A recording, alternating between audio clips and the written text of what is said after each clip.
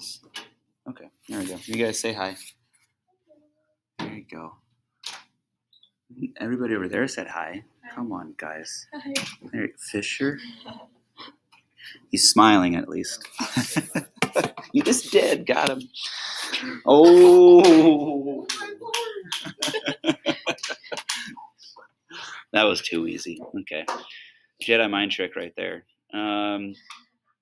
Now, I should probably put this over there because, well, you're just going to have to listen, you guys. No, not a movie. Although I would like to watch a movie with you guys before the end of the year. It'd be fun. It would have to relate, though. VR? Goofing off? I don't know what you're saying. All right, so here we are. You guys remember watching the video? Yes. Oh yeah, I remember. I don't think I've watched that one. Remember watching it? So you guys had to write down. Let's go. You guys get the list of things that you wrote down. You were supposed to write down practical things about the video, and sadly, to your disadvantage. Oh, here it is. Is this it? Oh. It's like a caramel. So get out that 7 words for sin piece of paper.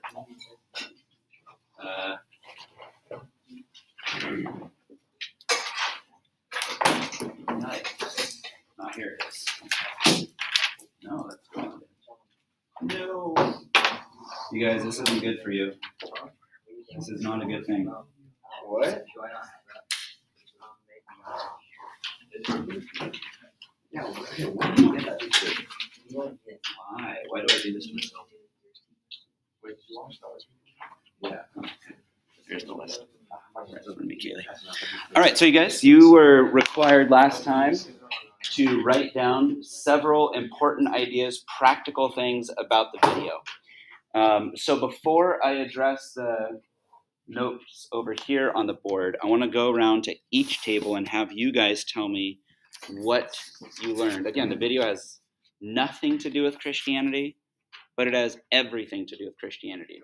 Paying attention. Yes. Quinn, you're going to go first. This is the best answer. I think a lot to do with Christianity because the way they related it to, like, one in the video they were talking about how he was... Just give me one thing, one practical thing, because I want to let other tables do it too.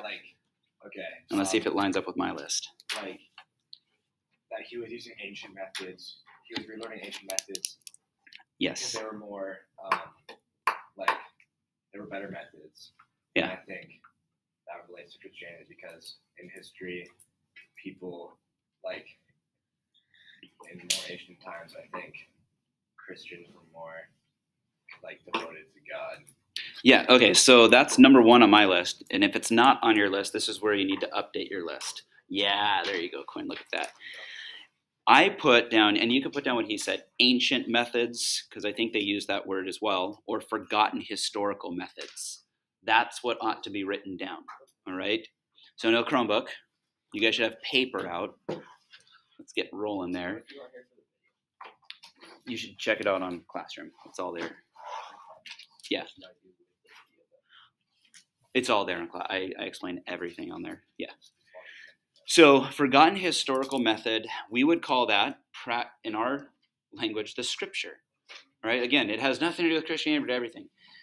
You guys, I fear, are at a great disadvantage. And like America Pediatrics, people who write journals about where kids are at specifically psychologically today, are very, very concerned because of this date here. And this is something you probably should write down. What happened on this date here? Anybody know? Like the iPhone? Yes. Now,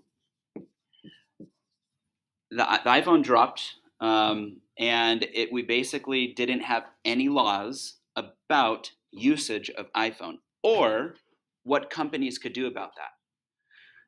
And I highly recommend checking this out yourself. This is what the smartest psychologists, doctors, PhDs are saying about this. they're starting to equate this, and I mentioned this earlier, with child labor laws that had to be created. You guys realize at one point people just used kids to get a lot of money, right? You know, that's a thing. No one even challenged it. The big businesses wanted money, so what do? Exploit the kids. They're saying the same thing's happening here. Who wants the money? Big businesses, and who are exploited as a result? The kids. And so child labor laws had to be enacted in order for the not just for the preservation of you individually, but for the preservation of society. Like America would have been screwed if they didn't have child labor laws, because that next generation would have been so abused. Well, they were, and it was a sad thing. That's why they needed the laws. Now what they're starting to say is, what kind of laws do we need for this? And the honest, genuine question is, what is the appropriate age for this? I don't know if you know this, like nationwide, schools are really asking this question. Should phones even be allowed to be at school, at the high school level? Because if you talk to any cop, go do it. I just had a conversation with one a couple of weeks ago. 90% of the problems they deal with are surrounding what, do you think? Phones. 90%. And all the cops are saying, we wish we could just get rid of them. Or they're saying, we wish that the heads of schools or principals had enough courage to simply say, no phones on campus, phone-free campus, starting to write their own laws. Now, again, you might see in the next 5 to 10 years, because we don't usually ask these questions before it's too late, you will start to see some of this enacted. Because the smartest people out there, America Pediatrics, and you can read the journal articles if you care to, are saying we need to really question this. So all that to say, you guys are being raised not with historical methods about how to live your life. You guys are being raised with questions that nobody is asking, just to give the big businesses a good, healthy paycheck. Now that's really sad. So the historical methods we find in Scripture give you guys something way better to do with your lives. Read Matthew 5, 6, and 7. If you're confused about what to do with your life, don't turn here. If you're confused about what to do with your life, open up the Scriptures and say, what should I do, God? The God who created me, the God of this universe. Because if you go against the grain of the God of this universe, the God who created you, that's going to hurt your life overall. Okay, so that's a great first one. Forgotten historical methods, ancient practices, go back to the Scripture. And one thing you probably should also add to your note there, they used really mysterious language, and I know it's a silly video, and I'm not trying to get too much out of it, but it said the old manuscripts told him what to do. They had like this speaking authority over this archer's life.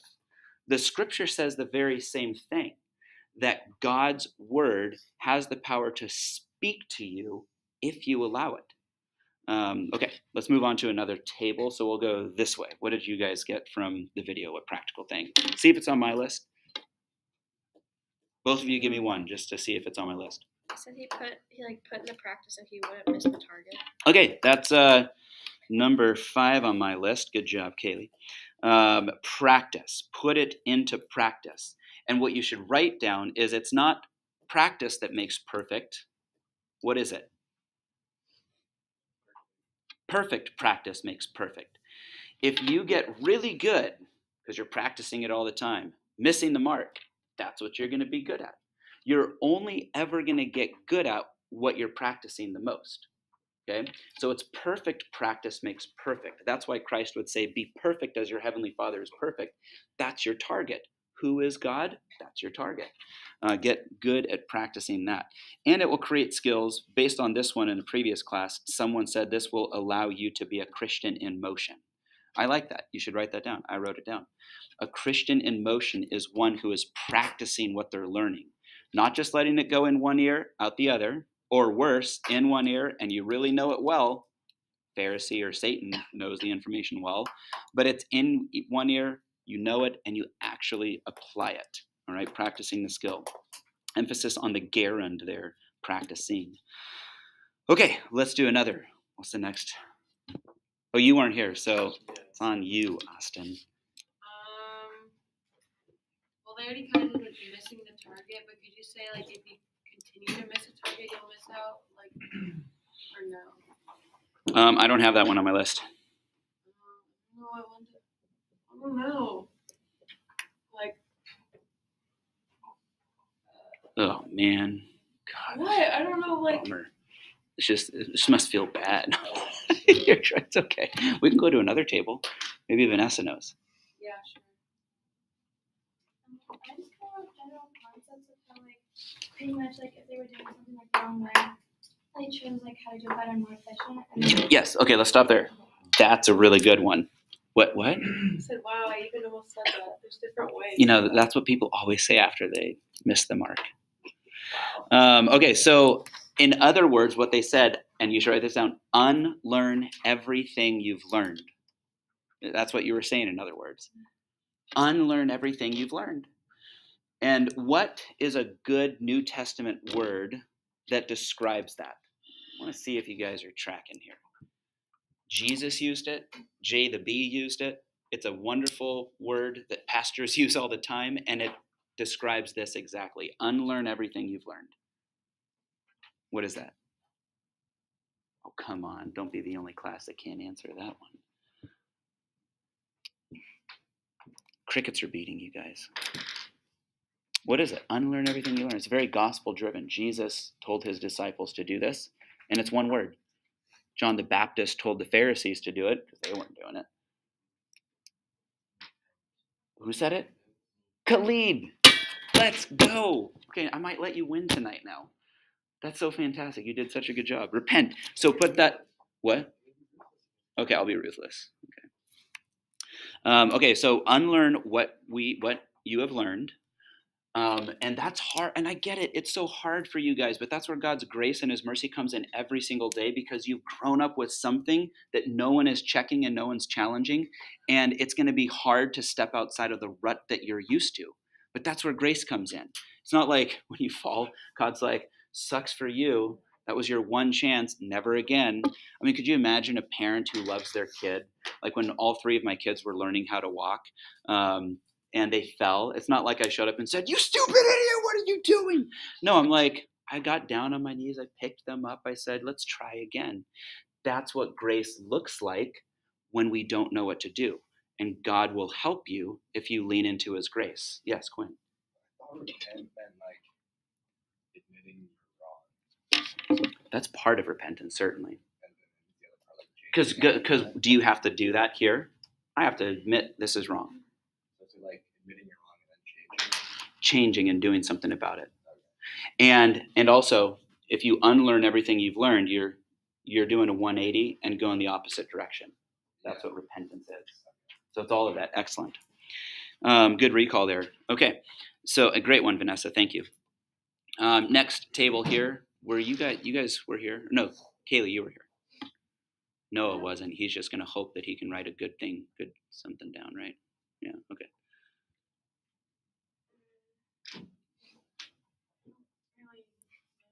Oh, goodness gracious. You have nothing written down? No, I do. Oh, give me something then. Not necessarily in. I have to. Just give us something practical that you saw here that we haven't discussed yet. That's all. And then we'll see how we can relate it to Christianity. Well, yeah, you said like that the bow, unlike in movies, can be rapid paced. So I sort of made that to be like you can do you can share Christianity to anyone everywhere. Oh, Like how okay. you don't have to like wait, but you can share. I think that kind of goes into practicing in the skills. That's one of the skill sets that he has, and that's a great application for it, actually. I like that. Did anybody write down? Well, actually, I have a couple more tables. Elizabeth, were you here? What did you write down?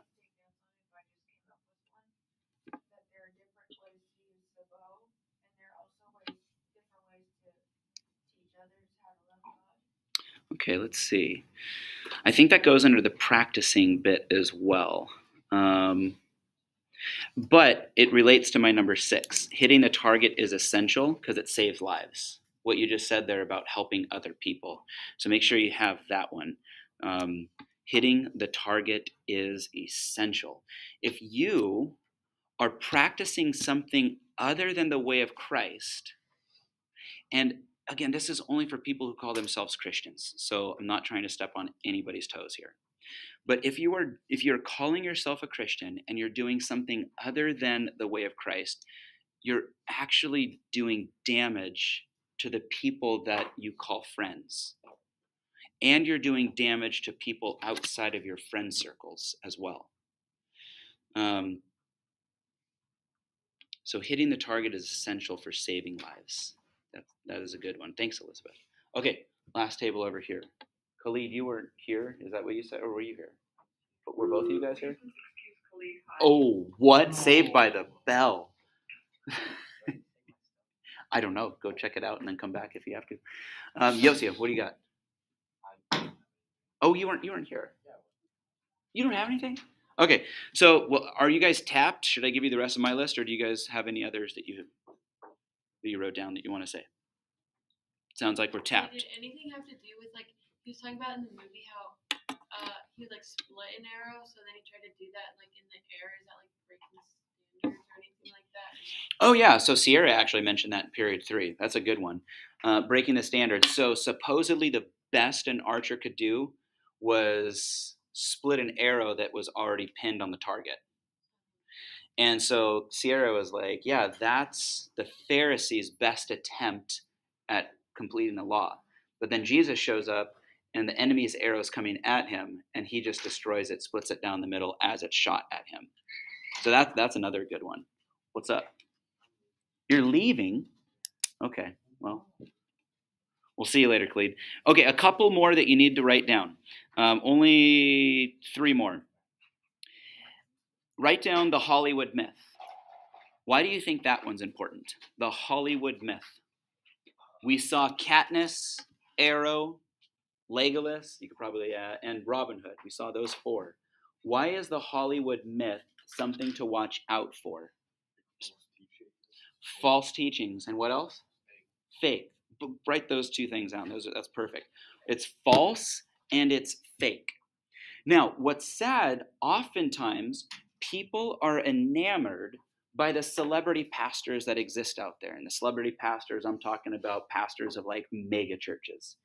And this, we're really seeing the fruit of that, especially in the last 10 years, of these mega churches that have existed in America. Be careful of the celebrity pastor approach. It's one thing to go to the theater and enjoy Katniss or Legolas, but do you actually have a relationship with them? No. And if you're wanting to become an archer, you're not going to really learn anything well from them because they're doing it the wrong way. Now think about your own relationship, and this is something internal. I'm not asking you to answer this out loud. What does your relationship with your pastor look like? Do you have a relationship with your pastor? If not, that should concern you to a great degree. The way that the early church was set up is that do you even know what a pastor means? A pastor is somebody who is guiding you and leading you, not just showing up once a week and giving a message that you listen to, but someone that is investing in your life and helping you out. That's what a pastor is. So watch out for the Hollywood myth. Hopefully that's busted up in your life to a certain degree. Okay, another one you should write down is it took this guy a long time to figure it out. And he was okay with making mistakes. It took him 10 years to be able to produce a video like this. Again, it goes back to the example I already gave. God doesn't show up to cast a lightning bolt at you when you fall and fail. He doesn't. At least that's not my experience with God. When I make a mistake, God shows up time and time again as a gracious, loving Father who picks me up and restores me. That's the picture we get in Scripture. So when we miss the mark, God isn't there ready to destroy us. That's not how God functions. And it takes time. How did the disciples do after spending 3 years with the very God incarnate in the flesh? How did the disciples do? They failed miserably. Remember, the shepherd was struck and the sheep scattered.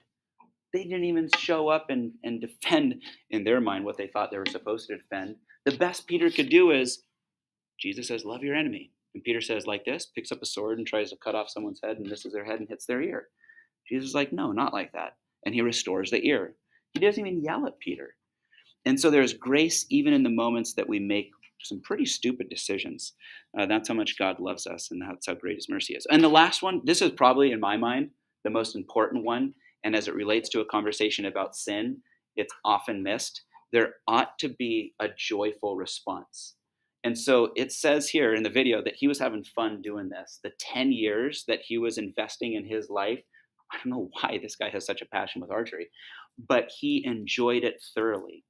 God has created you to enjoy thoroughly following the boundaries that he has set for your life. If there is no joy in following the boundaries that Christ has set in your life, you should check whether or not you have really started to unlearn everything you've learned. Because there will be tension. The scriptures even says sin is pleasurable for a season. It goes out of its way to tell you that you will enjoy sin. Think about it. Sin's actually really fun for a moment. But then it's like this lion that seeks you and prowls around you and just is waiting to destroy you. It ends in destruction, but boy, it feels good in the moment. But there is pleasure and joy in repentance, unlearning everything you've learned. And you will, I can guarantee you, it's just personal experience, other people I've seen, will have fun walking with Christ.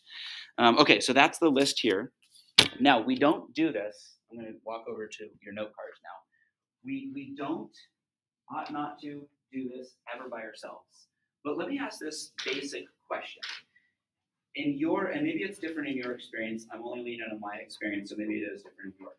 In your experience, how do your churches teach you how to deal with sin? What are you supposed to do with sin? You tell me, what is your church experience? When you sin, what do your pastors tell you to do? Okay, repent to who? God. Okay, so usually, and this is because it's a Protestant tradition, you are supposed to confess your sins to God. So the best you can do, because this is what you've heard growing up, is confess sin to God. Now, I am not discouraging this at all. The scriptures even say to do this, all right? And we'll see that, hopefully, if we get to the text next week when we read 1 John together. The text clearly tells us to do that. You are supposed to. So good on your pastors for telling you to confess your sin. What do you think would be a step up of confessing your sin to God? Changing after you confess. Yes. Well, totally. Changing should be part of it. And this next step actually encourages that change to take place. No? Yes, confessing to God, asking for forgiveness is part of it, recognizing you were the one at fault. What else? David? Maybe like talking to somebody. Yes. Talking to a real human being.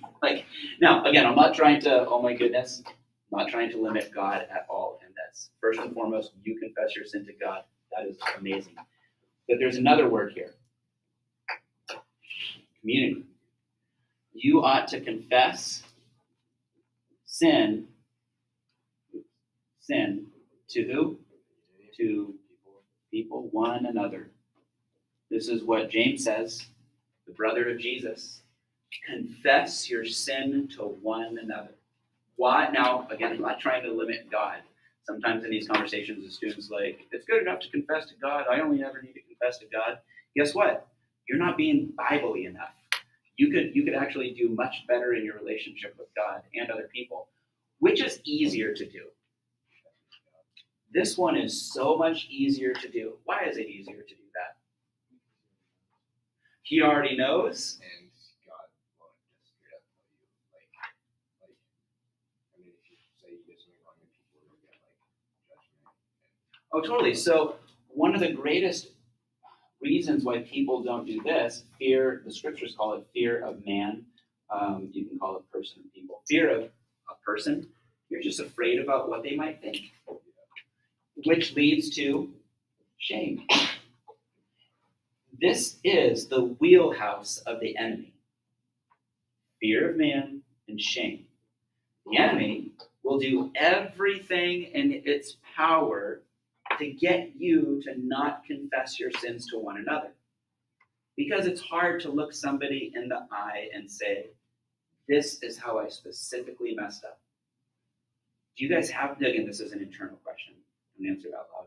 Do you have somebody in your life that you can look them in the eye and say, this is how my week really went. I've messed up here. Can you pray for me? If you, again, I say this graciously, if you don't have somebody like that in your life, it's going to be a lot harder for you to be joyful. It really will be. But if you have this one another aspect where you can confess your sins to each other, I have buddies that I get to talk to sometimes on a weekly or a monthly basis, and they check in with me. They say, how's it going with this? And they specifically ask me those pointed questions. And they say, tell me, because last time you told me you messed up here, so tell me how you're doing now. And that's a friend. That's somebody who is interested in my life. That's somebody who cares about what's going on. If you don't have that, please let somebody know, let your pastors know, go to a youth group, find that community somewhere where you can actually deal with it. This is where I think there's true growth, personally. And that's why we're represented in here. It's like you're not in it alone. All these ways in which we sin, you're never in this alone. The enemy wants you to think you're alone in it. And the joy of confessing your sin to one another is you realize, oh, they struggle with this too. They mess up in the same way too. I'm not the only one that struggles with this. Let's carry each other's burdens together. Are you guys tracking with that? Does that make sense? Please find somebody that you can do that with. And it will be to your advantage. Okay, so I want to put this quote up here. This is what sin is. You should write this quote down. But I want to ask you the question. Obviously, the unit that we're in, what is the unit called? Starts with an H. Come on, guys. Hamartiology. And this quote relates to another unit that we studied, and I put it in bold that you can barely see. What's that other unit that this is recalling? Not anthropology. Although, what? Theology proper. Perfect. Theology proper.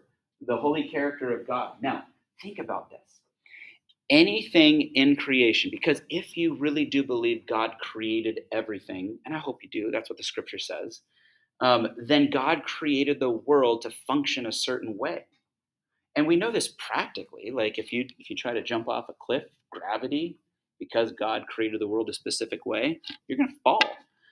And so too, because God created the world a specific way, there are wonderful boundaries that we have to explore our faith, to figure out who we are. And those boundaries are, I would say, limitless because they are the very nature of God. And people do better with boundaries. Did you guys know that? Without boundaries, humans don't really know what to do. I remember they did a study about this with elementary kids, and they put a group of kids in a park area without boundaries. They were more afraid, more scared. They didn't really know what to do. They were all clumped up in one place. They couldn't really spread their wings and fly, so to speak, and play. But then they put boundaries around, and kids started to disperse and have more fun. It's how we are hardwired. And so there really is joy. Now, what do you guys think the relationship is between hamartiology and theology proper, based on this quote? So one of you guys tell me, what do you think the relationship is between the two? What's going on here? Quinn? I think I wasn't here for the day where you talked about hamartiology or the general idea of it. What is it? Just study of sin. Okay. Yeah, that's what we've been doing the last couple of days. Study of sin. Okay. Yeah. So how does it relate to theology proper based on this quote? What do you guys think?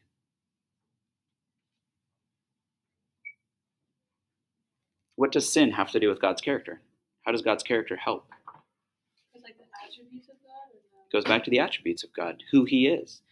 And again, spending time considering those. Several weeks ago, I just suggested, again, there's no way for me to test this other than your own personal walk. Are you focusing on who God is? Are you taking a verse, memorizing it, hiding it in your heart, getting used to who God is, getting to know him better? And as a result, it checks your life. Scripture says God is holy. And that should check our life as we reflect on the holiness of God. Would someone who follows you around for a week say, this person's holy?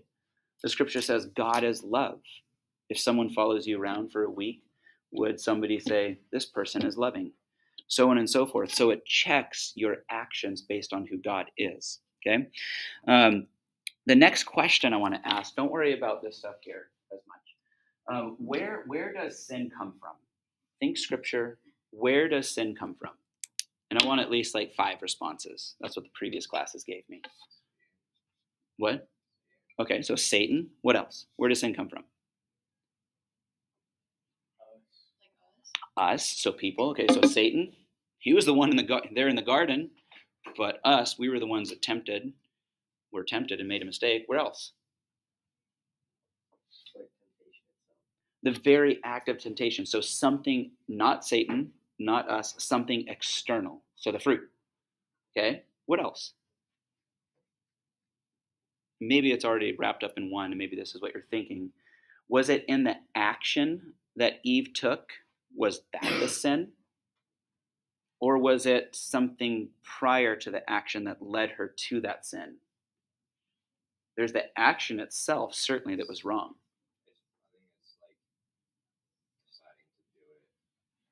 It's the decision. So Satan shows up. Now, Satan tonight isn't going to show up with an entire army just ready to crush you. Did you know Satan has that? Well, we're not going to have time to study angelology, but supposedly there is an entire host of demons that are wreaking havoc worldwide, and he could potentially show up and just freak you out, potentially. But when you read the scripture, that never happens. Why do you think Satan doesn't do that? There's a really practical reason. No, why do you think Satan practically doesn't show up to scare you? That is true. No, there's a really practical answer. Maybe you guys are just too smart for my simple questions. You guys are just thinking so deep. He doesn't want to show up to scare you because then you wouldn't sin. How does Satan show up to throw you off? He puts a thought in your mind. All he did was show up to Eve, and he said, what did he say to Eve? Did God really say?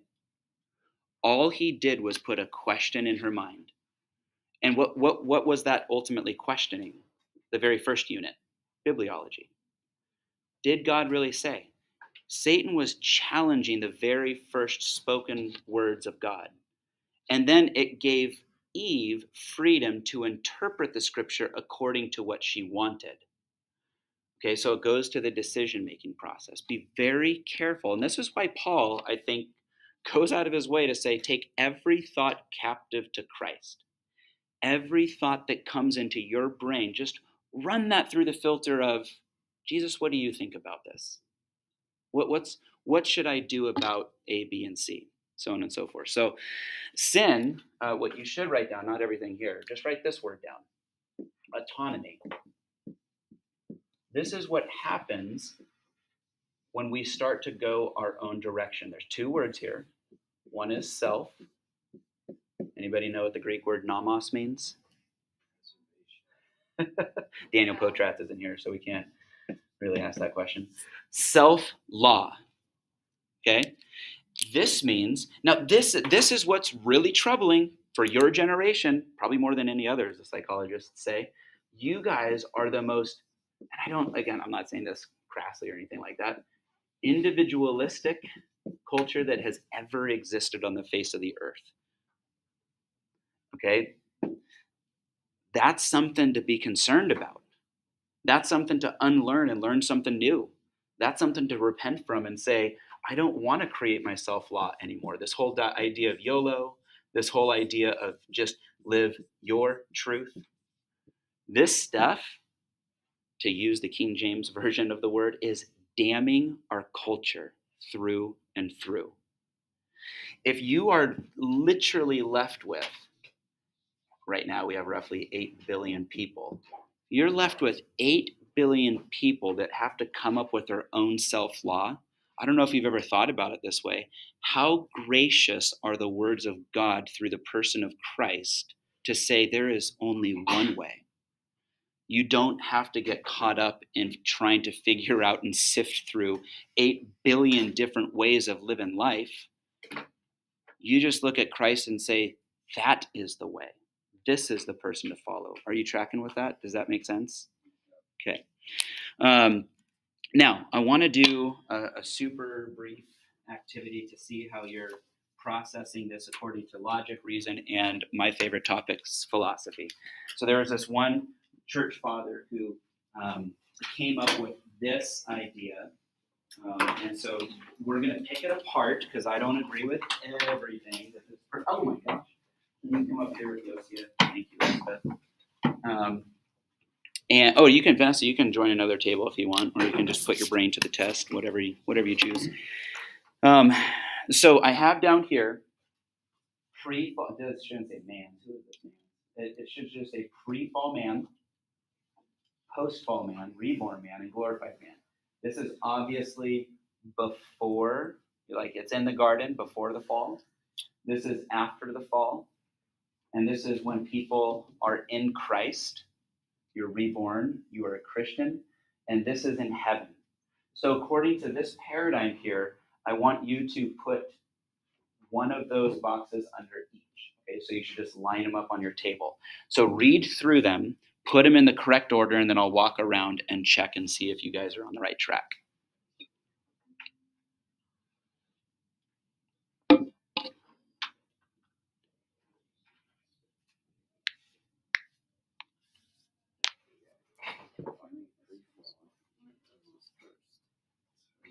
To the same.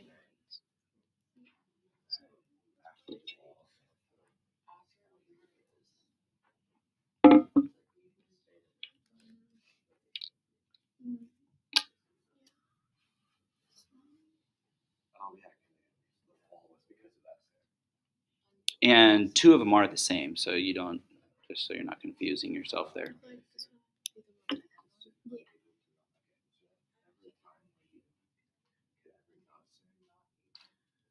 Whoa. That was quick. We got some budding philosophers over here.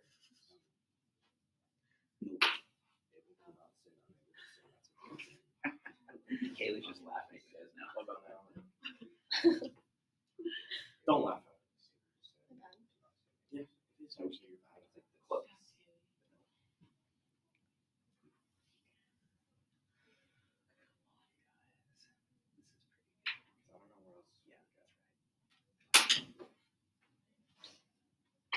Ooh. Okay. At least putting period 4 to shame. You're like period 3. Everybody's, for the most part, no, almost there. I'll give you another 30 seconds to rearrange, and I'll put the correct answer up on the board here. No, that's cool. So much energy like able to not sin, unable to sin. I know. But just to figure out what that means. Yeah. It takes so much energy. It does. It's like the brain. You actually exert a lot of calories when you're reading and thinking. Really? Yeah. That's why they say. I remember reading this one report. If you study the muscle group that you're planning on working out that afternoon, and if you think about that specific area in your body as you're working it out, it will not only be a stronger muscle, you'll burn more calories, and it will be a better workout overall. If you're doing curls, and you're just thinking about your biceps. Yes. Yeah. Yeah. I remember learning that back at Oregon State. I was blown away. I didn't say that. Schwarzenegger. Did you say Schwarzenegger or Schwarzenegger? There you go. Okay. Come on, bro. You said Schwarzenegger. No, I didn't. Yeah, you did. I really didn't. Okay. Yeah, I have it on recording. You're right. Thanks, Vanessa. We'll check that. Here's the answer. Check your answers. See where you're at. Hallelujah. Okay, now I guess we were having a conversation about other stuff at the beginning of class. I'm running out of time. You should write this down now. This is what you should write down. And it seems as if you guys got this for the most part. This is obviously the garden. In the garden, you were, as humanity, able to sin because you had a will, you had a choice, and you're able not to sin. And it's resolved in your desires, what you ultimately want to do. Right? These two would be our present experience, even after Genesis 3. We're still in that post-fall. Like, there could be people who don't follow Jesus. Obviously, that's a true thing. Even at Westside Christian High School, there are many people who are just actively not following Christ. And so this is what perhaps you might want to check and challenge a little bit. This goes back to that one thing that we looked at last week, total depravity. In Augustine's mind, you're essentially totally depraved to do anything right whatsoever apart from Christ. Now, what do you guys think about that? Is that completely true? Based on what I mentioned last week, I don't think that's completely true. I have friends who are atheists and agnostics, and they tend to do decent things a lot of the times, actually. And that's because, to contrast total depravity, we've been created in God's image. And so, of course, it's no shock or surprise when people do good things and they're apart from Christ. But why do you think they want to make it so extreme in this direction? What do you think they're ultimately trying to communicate? What do you think's going on? If we weren't full of sin, and there's like the whole Jesus is Savior, what is he ultimately saving? Right? And so they want to make sure that they're balancing the corrupt nature that is involved in us being human. And so the reborn state here simply goes back to the garden. You once again have the ability to choose to follow Christ, to do what is right. And you have the ability to say, I've heard it, I refuse it, intentional, willfully going against it, right? You can do both and. Now, the glorified sense over here, 100% of the time, your free will, I want to put emphasis, it's free still, will be to choose only ever to do that which is right. How is it possible for you to have a free will to only ever choose to do what is right 100% of the time? That's heaven, yeah. It's because there's no option to do wrong, and like the free will is choice between one good thing and another good thing. Well, that's a good point. All options, I think, will ultimately be taken away, but we still are free thinkers. We have choice. So how is it possible for us to always choose to do the right thing? It has to do with being part of the new creation. Scripture says you'll have a new body, which means you'll have a new what? Nature. Christ's nature will become your nature. And Christ, it says in the scripture, only ever did things that pleased the Father. Now let's do a quick example of this to prove this point practically. We'll have a holding a breath competition here real quick. It won't take too long because no one can hold your breath longer than a minute and a half, I bet. Okay, so let's do it. On 3, 1, 2.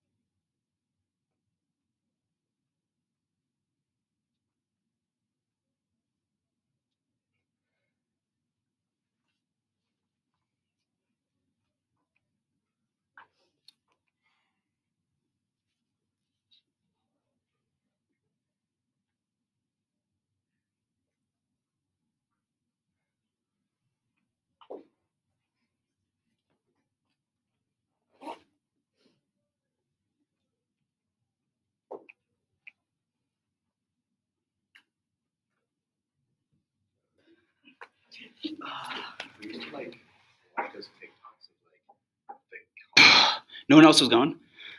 Oh, Oh, I was. what? I only made it a minute. Oh, man. Like it's like the animated game. Yeah. And it like has to get into the water and you have to hold your breath the whole time. Now check this out. No matter what your choice or will says or dictates in that moment, you're designed right now to have to take a breath. And that's perhaps what the experience in heaven is going to be like. No matter what the choice is, you're going to just naturally, because it's your nature, want to do the right thing because it's fully restored at that point. Does that make sense to you guys? Okay. Now, we didn't get to the last thing I wanted to do, which I'm kind of shocked about. There was 10 minutes for the last class. I am going to post instructions for this for you guys. Well, for all the Bible classes, they asked me to. You're going to essentially do an art project. And this is a rough draft that I want you to think about and bring back on Tuesday next week. And it could be any medium. So the first thing I want you to write on this piece of paper so you know what to do this weekend is choose art style. Whatever art style, not like a poem or like visual art. Yeah, visual art, not like songs or skits or anything like that. And I want you to choose an art style to demonstrate the ideas that we have been communicating. So essentially you're doing an art project for your belief statement. Instead of writing things out, you're going to tell me what you believe based on art. Now, you can't use this as an example now that I'm showing you. This is called Dante's Inferno. He was thinking about the same thing that we're thinking about right now. And he came up with levels of different types of stages of hell because they believe that you could actually get out of these because this is purgatory. So more instructions on Google Classroom, check that. You're just simply required to show up with a rough draft sketch of what you want to do. Thank you. You guys have an awesome weekend. We'll see you on Tuesday. You're welcome. Thank you. Will do.